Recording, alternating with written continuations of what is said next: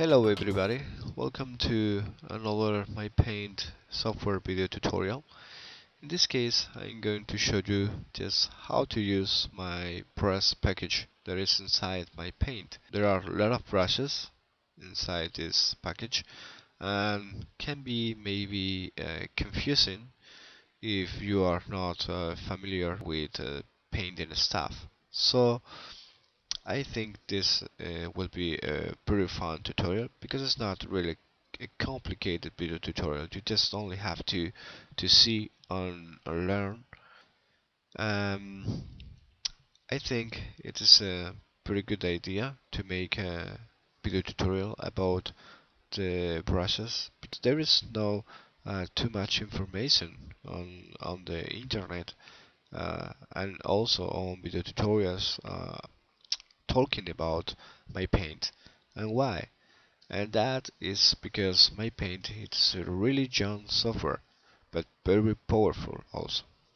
So let's take a look and see what's happened. Hope you enjoy. Let's get started.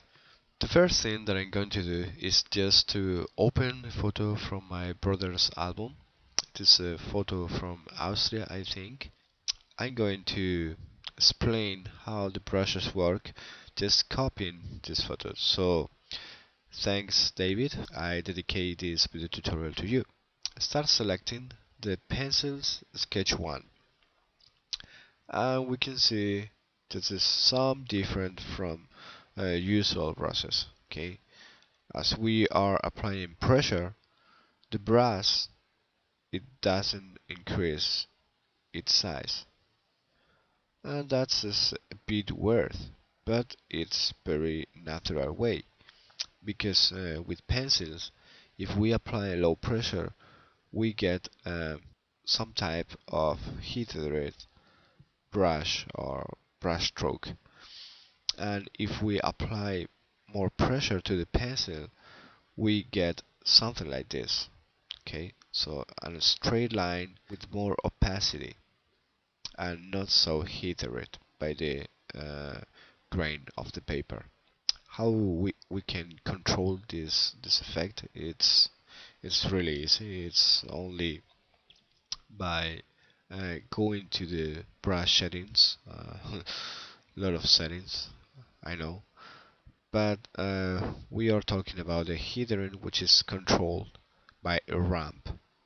Okay, so this ramp it's making that the heater is only applied with the low pressure, just taking the -2 value as a reference for pressure. Okay, but we talk about this later.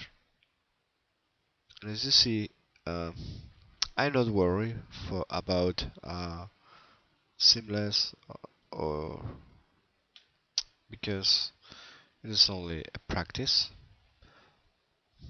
but it is a practice to show how to use the tool. So for sketching lines, we apply big pressure just in the very start of the brush stroke, and then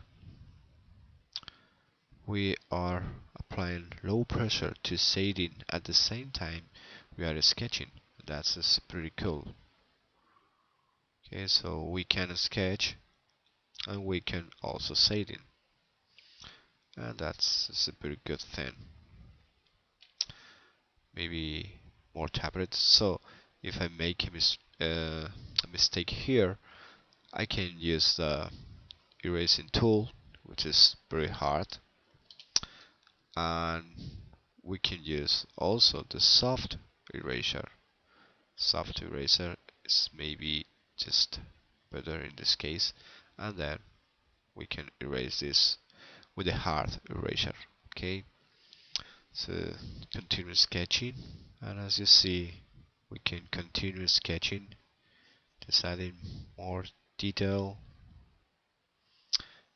here and there, and we can zoom in out, we can zoom in to see better the effect. But here is a place where shading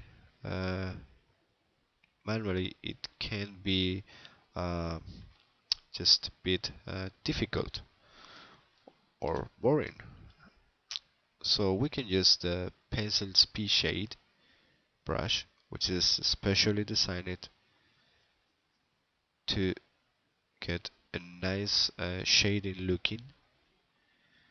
Okay, so we can shade using this tool and you see the difference. Okay, so we are shading and this part. So and that's for sketching. If we select the sketch 2, you can see that it has more opacity, and this is just a hard variant of the sketch 1. Okay, you can see the difference. So this is a sketch 1 applying pressure, and this is the sketch 2 applying pressure. Okay, so it is slightly different and the effect that produces.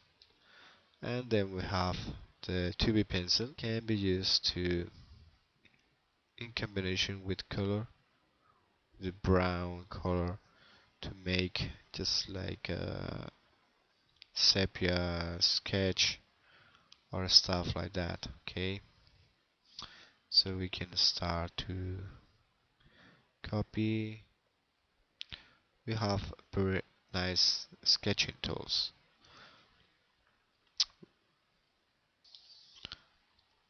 Also we have weird things, just like the pencil blue pencil plus ink, which it produce. Let's take a look with blue.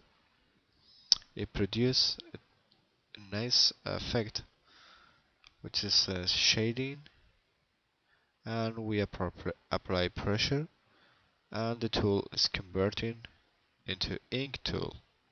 It's nice if we want to make a blue line pencil sketching, and we also want to make ink work. Okay, applying low pressure, big pressure converts to ink. That is for the sketching presets. I think this is enough for a presentation of the package. There is a lot of things that we can tweak in these brushes, but we have to cover more brushes, so let's continue with the ink tools, like this one for example.